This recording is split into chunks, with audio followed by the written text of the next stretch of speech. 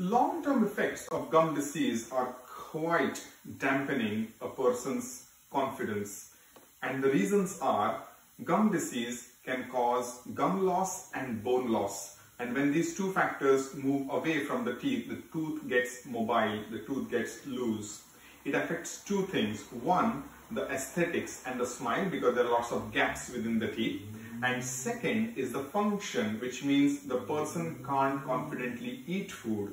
So if the function and aesthetics are hampered, that creates a loss of confidence. So gum disease can absolutely hammer or lose your confidence because of these two things. And that definitely needs looking at. Hope that helps.